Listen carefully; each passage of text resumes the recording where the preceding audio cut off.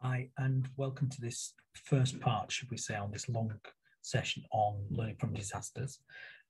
This is looking at accident theories is the first part, but ultimately what I'm trying to do is link it to the further development, should we say, of how this impacts. So the aim of the module in general is to look at what we can learn from disasters, but more significantly, I want to look at the link between accidents and I think are determined as disasters.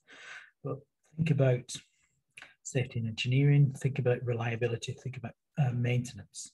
But in order to do that, we need to appreciate culture and also the links with accident causation, should we say first. So this particular part is focusing on accident causation, and then the next one that you'll get will focus on some of the HAZOPs, fault tree analysis and FMEA approaches, and then going on to maintenance, the importance of maintenance and how it can make a difference in terms of safety critical issues. So we're going to focus initially on accidents. And I want you to appreciate the differences between the causation models around accidents and the different people that are involved and the research that they've done. And they, I guess, arguably, some of the theories that they have that are quite different in different parts. So Dan Pearson, first of all, rejected the notion of accidents being the result of a single event coming about in a specific situation. He argued that accidents might be the result of a combination of a number of causes. There was nothing wrong with that. And if you think about other theories like domino theory, what he's done is develop that, but in a more practical way. And taking away the, not just focusing on unsafe acts and unsafe conditions, trying to think broader around that. And therefore, the domino theory is good in itself, but he did point out some of the failings of it. And if you focus on cause alone, then does it really give you the answers that you'd be perhaps looking for and in terms of prevention later on? And I guess it's like the ink block theory, you know, if you only put a little bit of ink on blotting paper, it might only spread a small amount. But the little branches that come off, maybe they identify the causes as such. But the more ink you put on, the bigger the splash, and perhaps the wider the branches or the longer the branches. Therefore, you can investigate further and start to look at things called sub-causes. And that's part of what we're saying is rather than looking at the immediate cause, look at the sub-cause and then link it to root cause analysis, as is a common practice. But again, what I want to focus on is that link between root causes and the knowledge and the learning of it that will help prevent disasters. So that's the idea in terms of, let's start off by looking at multi-causality, and behind every accident there lies many contributory factors. And in some of the theories you'll see from this, the focus perhaps is the culture of the organization and the management in this latent kind of way of doing things rather than a proactive way that have led towards disasters and accidents in particular. So his multi-causality model looked at whatever went wrong at the top of the tree, shall we say, but focused on three key areas. And obviously there's some element of the human factor built into that, but then you look at the poor design of the machinery, the ergonomics kind of aspect to it, and then the management side, and one of which can be lack of training, but it can be more than just that. But this is just an example of what we mean by multi-causality. And interestingly, this changed my way of doing accident investigations in the workplace, because I was focused too much on unsafe acts and unsafe conditions. But you've got to, and we'll explore it later, but we've got to look at every time there's an accident, where was the management failing? Don't specifically just look at that as the main cause, but change your thought process. Say the latent aspect perhaps has led towards this because we've not invested enough time, effort, and resources as a preventative measure. And when you use that, then obviously there's a big thing, a consideration, should we say, between what we want and what we expect to prevent disasters. So here, Peterson's saying that we tended to become confused over the years, you know, too much focus on these unsafe acts and unsafe conditions. And the things that allowed the acts or produced the conditions were forgotten or not even thought about. So think about those sub-causes, because it could be, the culture is the way we do things around here. Well, is the culture the right type of culture? How people and management taking responsibility and managing health and safety effectively? So within this, Peterson looked at the symptoms. And again, you look at it from a different perspective, all those little bits and pieces that could lead towards this overall cause of root analysis. So achieve permanent improvements, we need to look at those root causes. And just like the Herald of Free Enterprise, if we look at a couple of other models, you'll see where Peterson's coming from here in terms of the limitations. So let's use Herald of Free Enterprise. If we use the domino model, the assistant bosun was tired on a long shift. So it focuses on him being at fault, the person. So the assistant fell asleep. And therefore, the unsafe act or condition was that person not doing the job properly. They didn't comply, and they didn't, in this case, close the bow doors. And that resulted in the incident. Okay, so there's that aspect, you could say, that Domino focused on the people issue. Bird and Loftus expand it slightly more, because now it's more focused on management and supervision. You could argue that there wasn't enough control, and therefore the basic causes should have been looked at. And the fact that the bosun was tired because of working the long hours, who's allowed that to take place? Supervision and management. They've not analysed it, and they've allowed bad practices and bad behaviours to develop. So there's an element of that, and therefore the immediate cause was the bow doors not being closed as they should have been done before setting sail. However, because the assistant bosun didn't do their job, you could argue that the unsafe act and condition was focused on the bow doors being left open. Now, it doesn't say anything like why does the captain or why does somebody else on the ship not make sure that the bow doors are closed before it sails away. And interestingly, it doesn't look at the fact that this has become a habit whereby the captain allows this because it gets them going a little bit quicker into the sea because it gets the tide. So they want to get this done as quickly and efficiently as possible. So apparently that had been allowed to happen for quite some time. Maybe if the assistant bosun had pressed that button and the doors had closed sooner, then perhaps the disaster wouldn't have happened. But nevertheless, there's that aspect of responsibility. And from multi-causality, it will explore this area more to say, why did you allow the bad practice to develop? So Bird and Loftus was better some ways than domino theory, but even that has its limitations. So the multi-causality approach will look in further depth around that and focus on the symptoms that affected the cause, which ultimately means root cause analysis. So the most basic cause that can reasonably be identified and that management should focus on and indeed fix. So try to be as basic as you can when you root cause and go down the list of specific reasons. And when doing that, specify it as to why an incident has occurred that enabled recommendations to be made. The point I'm saying, that doesn't really help in terms of prevention. What you're using is historical evidence, things that have happened from disasters, that then we say, well, now that we know that, perhaps we can use it to prevent something from happening again. But interestingly, safety practitioners and certainly management teams perhaps don't focus enough on those areas, typically in medium to low risk environments. However, there's a different culture in some industries because they don't tend to have those major accidents as much. And perhaps there's a good reason behind that. So I'll explore that further later. But nevertheless, we can learn from the past, but it requires the group of people involved in analysing this to be aware of that and then to apply it in an open fashion so that then it's knocked on the head. It doesn't become a root cause because it's analysed just like you would do in a fault tree or an FMEA, because it's looked at before it becomes a major hazard and it's put right because the systems, the procedures, the way of working prevents that rather than relying on the human factor. So fault tree analysis is one of the examples that we use for this. And as you know from the previous sessions, the purpose of fault tree analysis is to break it down into all of these logical approaches and look at what could go wrong, and then work from that a visual representation of the relationship between the causes that led up to the accident. You don't always have to wait for an accident. What I'm saying is designers, managers, and teams of people, projects, for example, need to work on this in a proactive way to say what could go wrong rather than waiting for it to have happened and then analyze it retrospectively. And that's the idea.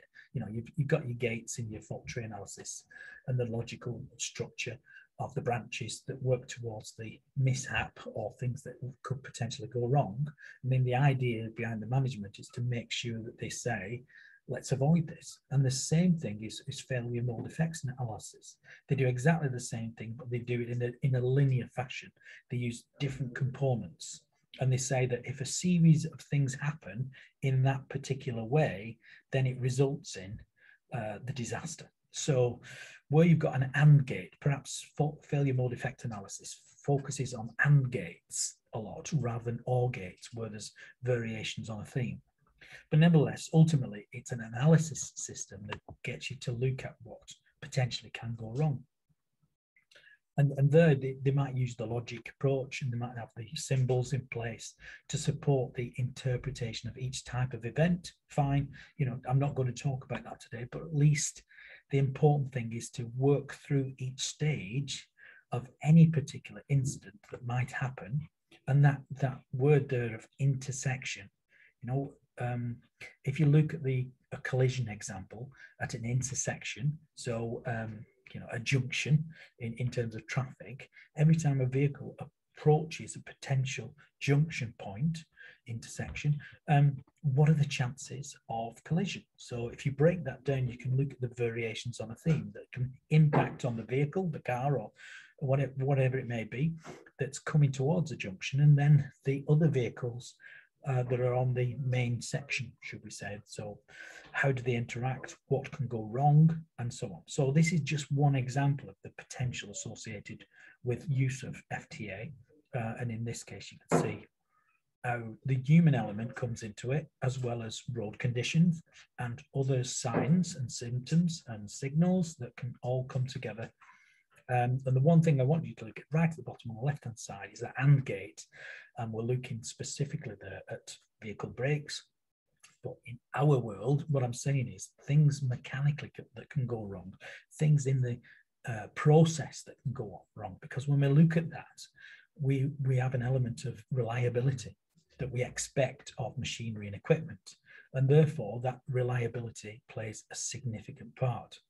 And just like, as I was saying in the next session, we'll be talking about provision use of work equipment regulations and the need to provide something that's fit for purpose. The next bit is to then, once you've provided it and you think it's fit for purpose, it then needs to maintain. So it stays in that state and you'll have that element of reliability. So causal analysis is used at design stage, and it also thinks about the life cycle of certain component parts and different pieces of equipment in different environments to then say, well, corrosion, we're right next to the sea, or this particular pipe is inside the water, that's salt water. Corrosion typically will come about in X amount of time, let's say 12 months, and therefore the maintenance engineer would program it in to say every 12 months we need to replace that pipe. You know, those kind of factors are thought at design stage and then becomes part of the process throughout. And hence that's what we're meaning by the link between accident causation and then analysing what can go wrong so that we can learn from it and predict and then put in place adequate reliability checks. The downside on FTAs is the people involved in it and the limitation perhaps of their knowledge or the time and effort they put into it. So some would argue that if you have a decent group with lots of competent people with different backgrounds involved in the discussion, you can have a real good FTA. But that's not always the case. Sometimes the people trip themselves up and think about dynamics within groups of people. When they're arguing, and debating strongly about how something should be done. Perhaps the loudest shouter gets heard longer, and therefore they dominate some of the discussion when perhaps they're not the specialist who can really analyze the particular problems in it. So there's that aspect around knowledge associated with the work activity and the process. There's the logic aspect that requires the success of failure to be thought through. But again, it's possible to misinterpret it. So think about that, and then what about the humans involved? They might be tired, they might have been under stress for a longer period of time whilst considering this, and then they get to the phase where they just accept without arguing or debating it significantly to offer the resources. And then if you put back to the idea I said before, if a manager's not prepared to pay for it or put the resources in place, then perhaps that also contributes to the potential. So it does identify causal factors, which is great, but it doesn't suggest corrective actions. And that, again, is a limitation on this particular field. It comes down to people talking about it and saying, what now should we do? And how can we do it best? And also, when you look at root cause analysis as well as FTAs, the depth of that analysis is arbitrary, and it's a function associated with that time, money, and resources invested. So going back to the point I said previously about how much do you do and what's considered significant and effective. And that's why I mentioned earlier the ink block. You know, if there's only a small ink block that's going to put out a few of the stems, you might analyze it in a simplistic way, but the larger the ink blot, the more the stems, potentially, the more discussion that's needed, the more time, effort, and resources to put something right. So that's one of the starts. Allnagel in 2004 has developed some of these theories, and what the idea is, in the earlier days, unsafe acts and unsafe conditions was a key issue. Now we've started to consider the human element in a bigger and wider so as you know from the previous module where we talk about human factors, there's a heck of a lot involved in that. And here, Allnagel focuses on human performance. And we perhaps haven't think about that before.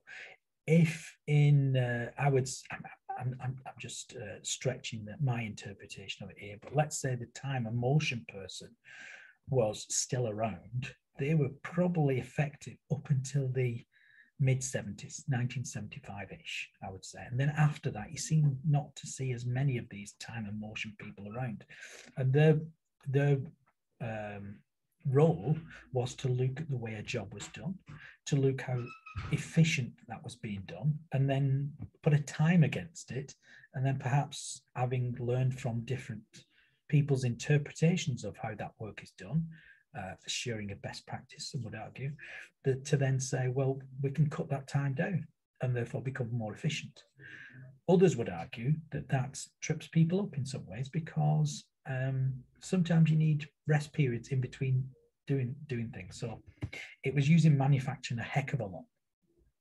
And you can see, just as I'm saying there, around that period where you've got the technology of equipment developing to, you know, I'm going way back here, there's much more developments, but if you think about the Industrial Revolution and how we've become more and more reliant on systems and procedures that support technology and the development of technology, it's helped us in many ways, and it's made the job easier, and certainly ergonomically it's improved things.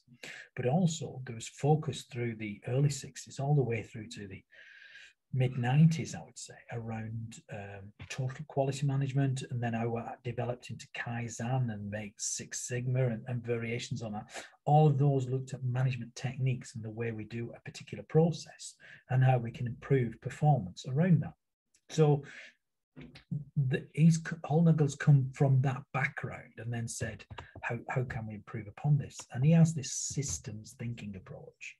So it's more of a conceptual way of analysing the organization, and in particular problem solving. Again, that's become a trend, because in TQM, total quality management, it was identify a problem, find a solution, you know, and you use that technique quite often. But consultation and engagement played a big part in making total quality successful. So that engagement involved teams. and the people got together to say, that's the problem. This is the potential solution that best works for us in our cell or in our environment, and therefore we should invest in that. So that system thinking is useful for tackling those issues, and it embeds that complexity as such. It simplifies it a little bit, but when you've got a more complex piece of equipment, then the more time and effort's required to understand it and apply it properly. So particularly when it involves human activity, because then you've got the potential for it to go wrong somewhat. So that led then from the systems theory to then the reductionist thinking. So how can we use the information around the solving the problem to then break it down into its individual elements in a systematic way, but then looking at reduce the impact, reduce the potential. Yeah, so that idea, so it is reducing the complexity to a simplified way, but at the same time, it relies on that group of people that are working on that problem solving to come up with all the components. And again, human nature is sometimes they'll miss those components. So systems thinking as an alternative strategy for simplifying complexity, namely going up a level of abstraction. Higher levels of abstraction, loose detail, and it's the loss of detail that provided the simplification. Some would argue you can oversimplify sometimes, and therefore that results in it being weakened. But nevertheless, it is bring it down to its simplest format and look at that as a root cause or potential for things going wrong, and then look at ways of eliminating or reducing that or controlling that risk adequately. So thus, when people talk about the behavior of organizations, they're eliminating the rich detail of how individuals or groups within that organization function. Yeah, so they're not interested in the roles, not interested in the culture. They just say, in order for this to work, this is the simplest understanding of how this happens. We now need the right strategy and approach to make it happen. So the importance there is just to focus on it in its simplest form.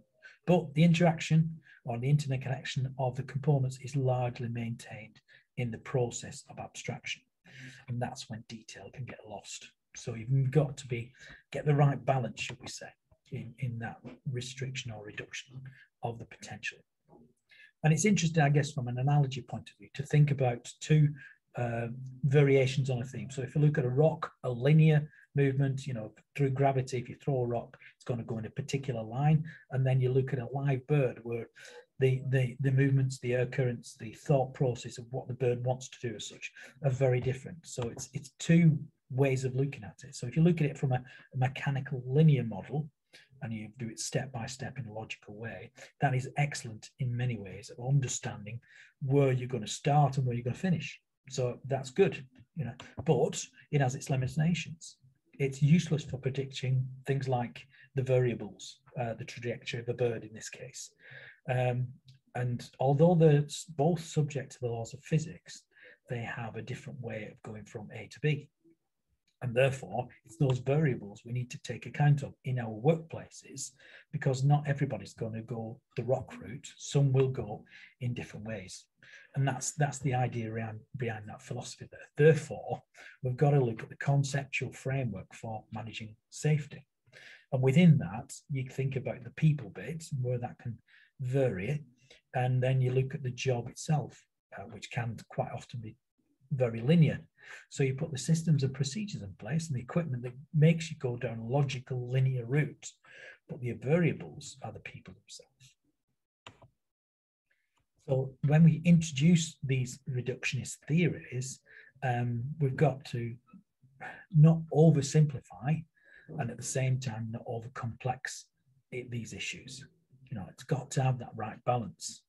But this does not help us to understand the interconnections and the interfaces of the components in any organization, because all organizations are slightly different. And therefore, whether you say that's the culture or otherwise, that variation does have an impact. So, just using that picture, you can see how you can break things down from one example of in an airport, how things are performed and moved around, and activities associated with a potential fire and a potential something going wrong, like a crash of an airplane.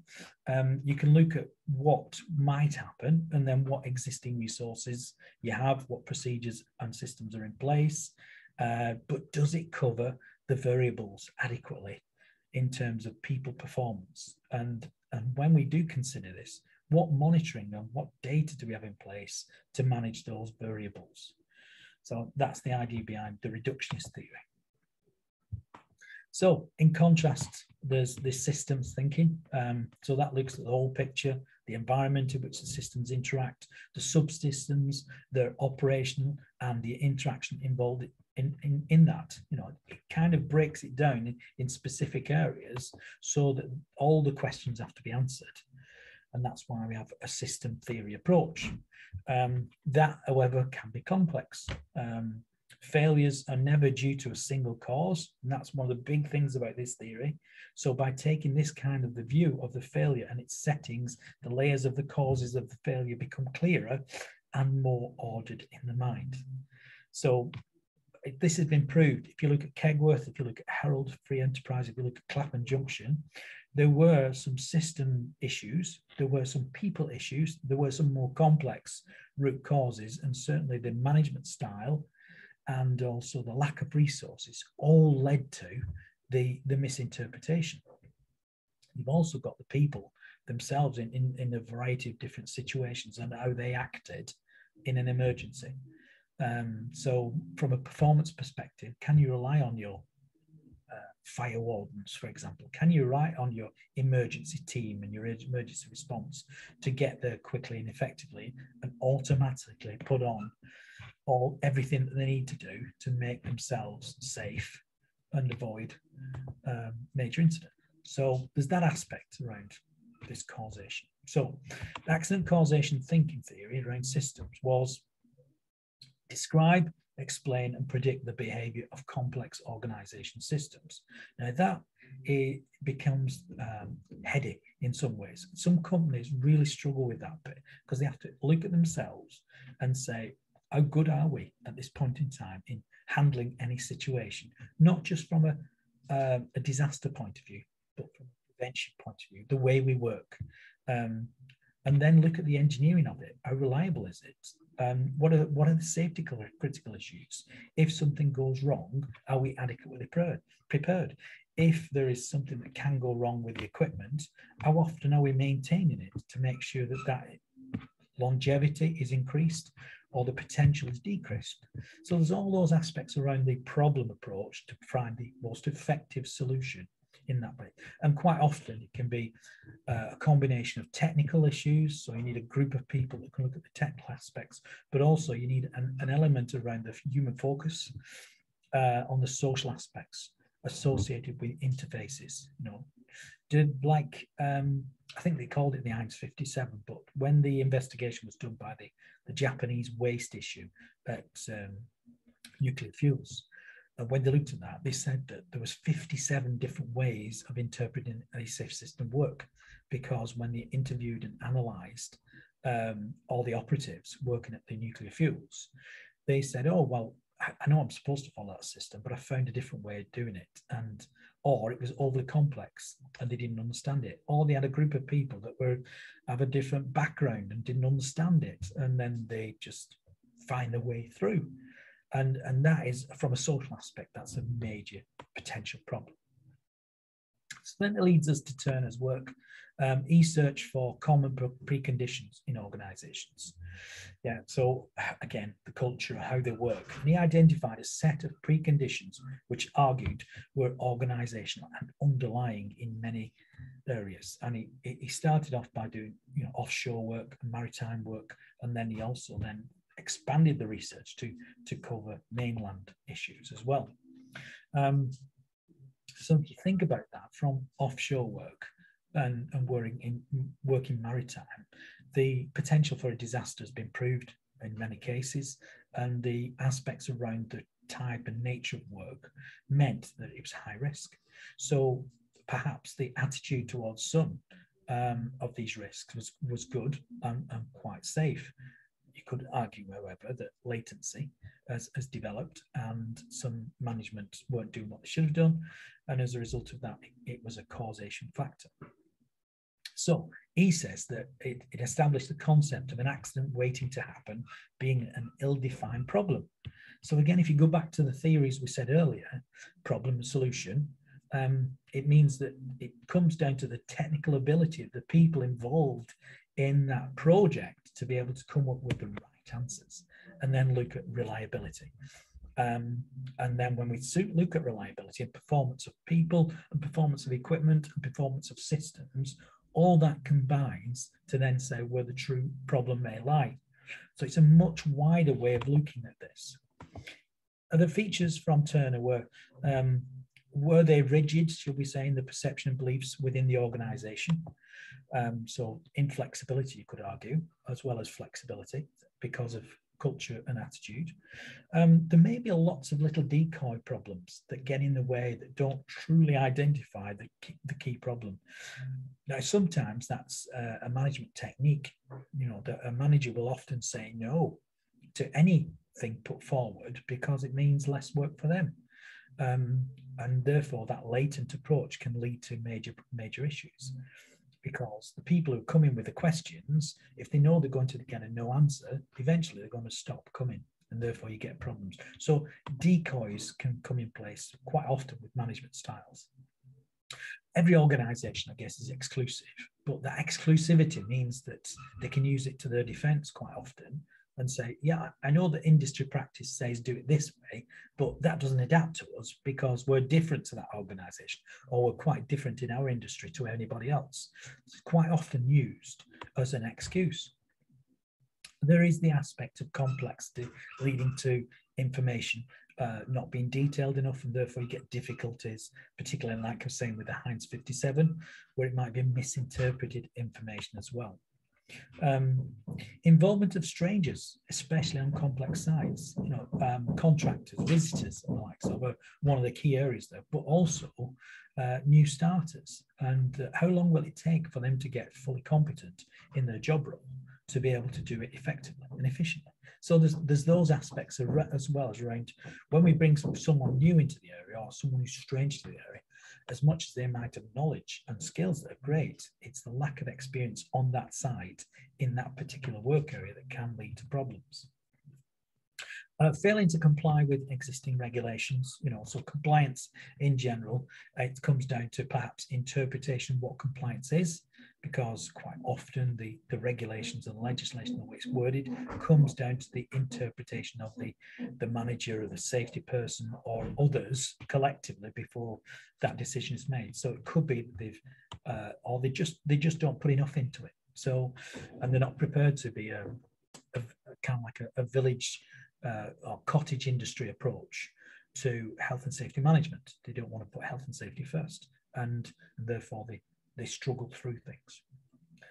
The minimizing emergent dangers is trying to like put it off a little bit and not turn everything into a crisis, and therefore playing things down can quite often lead to you're into the crisis and you're too far into it before you've taken action, and therefore it's a bigger chance and opportunity to expand and make things go wrong. Features from this area have effect, and therefore this incubation stage, again, that latency and the time involved in the people, can ultimately lead to the disaster expanding. So it accumulates unnoticed if we don't address it. So the idea that Turner has is look at these features and predict, and then change the management team theories and change their culture, change the way they do things, so it's not a major concern and it's managed effectively. And there's been some similarities, again, learning from disasters, that we find out that there are things, trends, I'll call them, that have happened in all of these disasters that we can learn from. Therefore, use that in hindsight and predict and prevent. That's the idea. So all accidents occurred with complex systems which have made considerable efforts and devices for defences in depth. And I'm going to talk about defences in more detail. Each accident arose from an adverse conjunction of human failures. There's always human failures. And it's not just the individual and pointing the finger at the individual that caused the accident, incident, or disaster. It's about the group of people that were behind them. that led to that situation. So the most significant of which were committed long before the accident sequence was apparent. So you can now see the link between culture and the lack of supervision, should we say, and the lack of strength in management that have allowed bad practices to come in without being challenged. So, organizational accidents. The following model is described by reason. So we're taking it a stage further here, and some good stuff inside this, but it comes back to that multi-causality approach, and idea being that there's many people involved. There's many people operating at different levels of their respective companies. Therefore, each and every one of them has the potential to increase the risk of an incident. Typically, they are a product of recent times and of technological innovations. So if you think about how people have to change to the way of working, and as a result of that, as technology advances, it changes your attitude, your beliefs, and the way that you work. So classic one is if we try to reduce manual handling in the workplace, so we bring in mechanical handling equipment, it's a more complex risk. There's more potential for things to go wrong at a higher level. So rather than somebody having a bad back from carrying heavy loads, you now have the potential for a forklift truck to run over or crush and impact someone whilst they're driving it around. So those kind of things, as technology advances and changes things, it will have impacts on the people and the way that they work. And a classic one for me, having experienced in manufacturing and warehousing for quite a few years, was the driver on the forklift truck, for example, would speed around if they were allowed to, get the job done as quick as they can so they can have a longer break. So perhaps they'll do what typically should take an hour, they'll try and squeeze it into 40 minutes, and then they've got 20 minutes to then relax and take it easy. So there's those attitudes as such, rather than driving around at a safe speed or even changing the equipment so they can't drive fast, putting regulators on them, etc. So there's that aspect around this theory. Whilst they may be truly accidental in the way various contributing factors combine and come together to cause a bad outcome, there is nothing accidental about the existence of the precursors, nor the conditions which create them. Yeah, it's all come together to cause that one accident or one disaster. And it's usually latent effects that have developed over months and in some cases years that have led towards that particular incident. The more complex the organization, the more chance. Simple as that, The more complex the equipment, the more chance for things to go wrong, and so on. Yeah. So multitude of defenses are needed when you put complex systems and complex organizations in place to manage the effects of potential disasters. All organizational accidents entail the breaching of the barriers and the safeguards. So any control measure you put in place to minimize risk, so they breach that and that separate damaging and injurious hazards from vulnerable people and assets. Now we're looking at loss management and loss risk management, should we say. If you think about it from that perspective, there's a different philosophy there in managing loss than there is around managing safety and managing risk. Such a very, very different approach. And that's what this is trying to do with organizational access, bring both of those theories together. A loss adjuster, for example, will anticipate that after the event, will say what the causal reasons were for that particular fire, explosion that the insurance company has to pay out for. And in some cases, they'll try and go down and deep on the root cause to tell where the employer, the management team went wrong.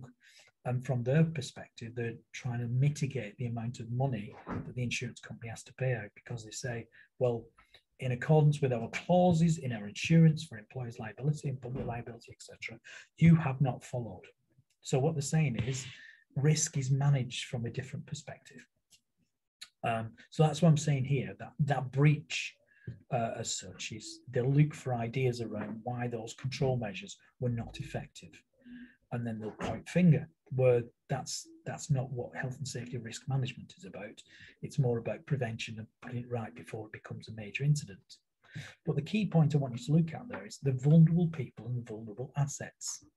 Yeah, if we risk manage it effectively, then ultimately these things shouldn't happen. So if I've got a big, large racking system in a warehouse and I've got forklift trucks driving around, at the base of it, I'll make sure that I'm doing regular checks on my racking system to see if there's any damage. Maybe even from a prevention measure, I put impact resistant systems in front of the racking system so that the forklift truck can't hit the racking and destabilize it. And also I'd supervise and watch the way in which people are driving the forklift trucks around or other means of lifting equipment, and making sure that those habits, bad habits in particular, don't get to the extent where they become problematic. So we can supervise, we can enforce and change behaviors. So I mentioned before about defenses. This is a great way of looking at it to prevent. Yeah, so if you think about, you'll see the cheese model later, and then the linear aspect of if everything lines up, that it led to the incident, accident, or disaster. With these defenses, we're trying to stop those variables from lining up so that the arrow can't go through. So this is the idea around, again, some would argue that it's typical mitigation approaches. So there's that understanding of the local hazards and people being fully aware of it, and then training, instruction and supervision around that. Clear guidance on how to operate safely so that it avoids the crisis situation. Alarms and warnings that are always in place and they're always functional and effective, and everybody knows what they do in the situation when an alarm goes off. And also that issue around imminent, danger is imminent. That's the warning. Should be how do we respond to it? So my example is why when a fire alarm goes off in a university, do the African students carry on work in the library when everybody else has got out? It was a cultural thing, and when I talk to them about it, they just say, "Oh, we just see an alarm as a distraction.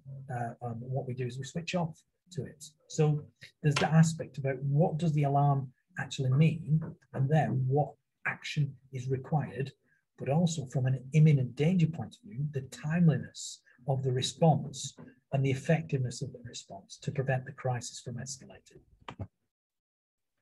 And again, as we're saying there, restoring the safety as such. So look at the state of the situation at the time and normalizing it, bringing it back to a safe condition. So again, effective response in a timely manner. So those defenses and mitigation factors help to prevent disasters, to interpose safety barriers between the hazards and the potential losses. Mitigation factors. The more safety barriers you put in place, the less potential for loss. Contain and eliminate the hazards where you can, so typical risk management approach. Provide means of escape, so think about when it does go wrong, then what can they do, what's the emergency response, and what's the expected route, and so on. Signs, symptoms, signals, and finding the means of escape and then getting out. But also on the rescue side, what if someone's unconscious in the middle of the area, they've got, let's say they're overcome by a noxious substance. Do you have one of those safety hoods that you put on, and you put the safety on, and now you're breathing clean air, and you've got 10 minutes with the safety hood on to be able to perhaps rescue that person who's suffering. Similarly, if you think of offshore, they've taken it even further, because they think, well, if the rig is in the North Sea, we've got the issue of if they're 20 minutes inside the sea itself, they could die of hypothermia. So what have we got from a rescue point of view? So there's the helicopter training they do, the water training they do, the need to put on the right gear, and then when you've got the gear, how it's used to perhaps save your life. So it's that multiplicity approach. We look at it from a perspective, the more laps we have in place, the mitigating circumstance, the more defenses we have in place, the less chance of that arrow to go through. But that in itself can be quite complex, and it relies on the technological systems to be in place to prevent that. And therefore you need competence of people involved. Largely proof against single failures. So it comes back to that idea before. Don't just focus on the obvious. Think about the human element and where things can go wrong. If, from a reliability point of view, let's say maintenance engineers have not done their service checks on kit for a long period of time, and even though the alarm might work, think of Bunsfield, it got into a bad practice there where the safety critical element was ignored as such, and people didn't know how to put it in a safety state, and they didn't know that it wasn't performing as it should have done. So all of those bits and pieces come together to create that failure. So don't focus on one single failure. Look at the overall technical and human aspects that pull together. So consequently, in these types of organizations, there are very few individual accidents. It's usually a combination of several factors that have led to it. So defenses in depth, largely achieved through a mix of hard and soft applications. So you might have the systems and procedures in place, but over and above that, you've got the hardware, the wiring, the equipment, the right materials, and so on and so forth. They do have a mixed blessing. You know, it does develop, in some companies, it develops a positive, forward-thinking safety culture. In others, it's a downward trend, and they don't want to do this. And so it does have falls and against, as any approach will. On the downside, they make systems more complex and more opaque, so it can be misconstrued, misunderstood, or not applied in line with the way intended. And therefore, it can create holes in the defense. So when we do have holes in the defense, and we always do, in reality, each layer has its weaknesses and each layer has its gaps. And therefore, that arrow going through has more chance of it to make its target. It would be great if they were static, if they're all fixed, because then you could then look at it from a linear perspective, that rock dropping due to gravity, rather than the variables of a bird flying around. So for that reason, we say it's not flux, and it's harder to then manage. Therefore, the holes in the defenses are shifting around, and because of that, there are times when it will line up. So we then have to link it to the latent failures and also the active failures, and pull them together. So typically, in its simplistic form, if we look at active failures, it's unsafe acts and unsafe conditions. That's what we tend to look at as such. But now we're saying that the latent conditions, look into more detail. As much as the active failures are people, errors and violations, the latent conditions are allowing those situations to develop. And these are known as resident pathogens. So those resident pathogens become the norm. You know, when you're walking through a building and you've forgotten that fire exit sign was there, and the only time you make notice of it is when the fire alarm goes off. It's those kind of things that make it a latent condition. Or let's say you should have illuminated fire exit points, and maybe because of lack of maintenance and lack of servicing, that exit point is now not illuminated at a time when the building is full of smoke, and it impedes your means of escape. So those resident pathogens tend to be present for many years. You know, it's developed over a period of time, and there are variations on it, local circumstances, as to how the approach, the attitude towards a particular risk is interpreted and applied. So yeah, fair enough. But there's also those active failures that allow that penetration through the system of defenses. And that typically is supervisors and managers not taking risk management as seriously as they should do, and making it a routine part of their business activities. So that's why they've said strategic, top level decisions. So look at the Legionella example, whereby the incident in Cumbria, where the facilities manager was prosecuted as a result of 80 people being affected by Legionella coming through the air conditioning system. She had decided not to use her budget that year for Legionella checks. She decided, because she was capped and she had to pull some money out of somewhere, what she did was stop doing those tests, and the Legionella built up in the air conditioning system. that money perhaps was put into a different part of the budget. She used it for something else, and like living with crossed fingers in all that period, and unfortunately it went wrong. So there are times where we say at strategic top level, those decisions were made, putting people at risk as such, and therefore from a management point of view, it's changing that leadership style and decision-making process so that safety becomes first. Safety is imperative in the decision-making process. So the conditions we look at there are active failures that tend to be unique to a specific event, because again, every company has different ways of doing things, but the same conditions can contribute to a number of different accidents. So if you think about our approach to risk management, we tend to think about manage the pennies and the pounds will look after themselves. So if we report near misses and incidents, and we analyze that from a trend perspective, there's less chance of the accident happening with major impact. So there are those theories that introduced into this area as well. The latent conditions can increase the likelihood of active failures through the creation of local factors promoting errors and violations. Now, errors and violations are typically deliberate in some respects, the violation side of it, and the errors are a way of working that have been allowed to take place, and usually down to lack of effective supervision because the bad habits have developed. They can also aggravate the consequences of unsafe acts by their effects on systems defenses.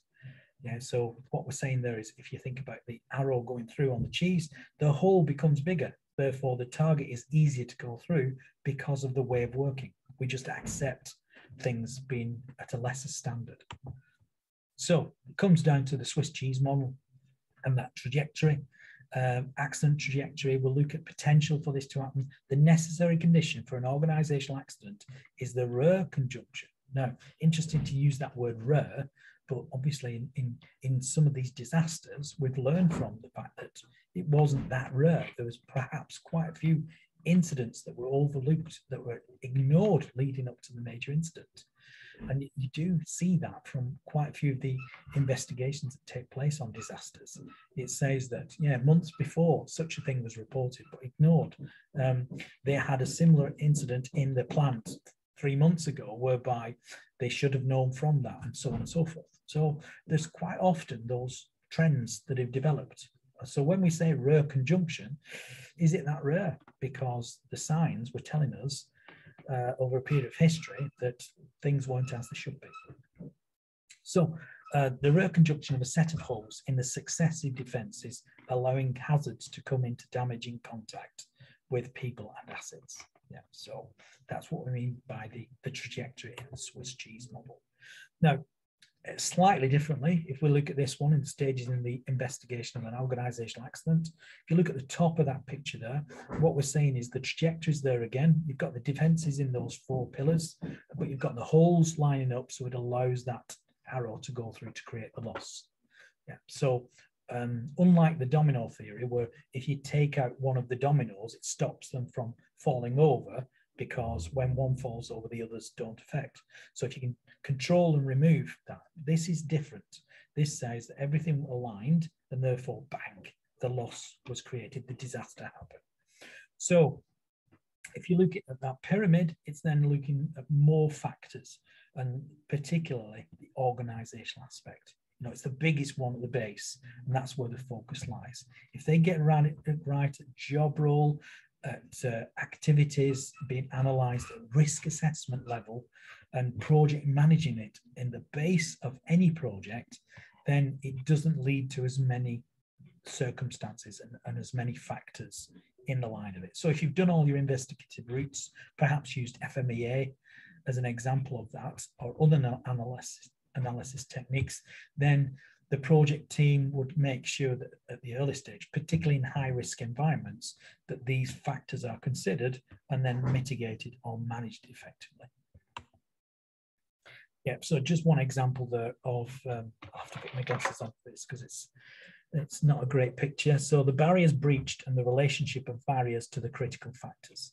Yeah, so some people quite often use this in a pictorial fashion, and they'll say, well, what are these slices of cheese? What are the problem areas?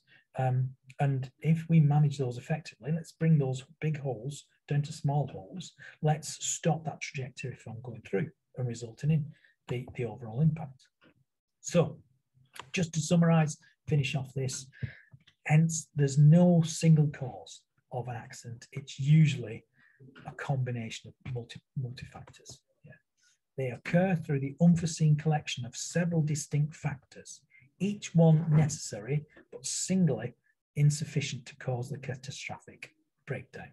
Yeah. Therefore, it comes down to mismanagement in some respects, because we've allowed those factors to come together. Okay, so I'm going to stop that there. Because I want to lead on to the next session.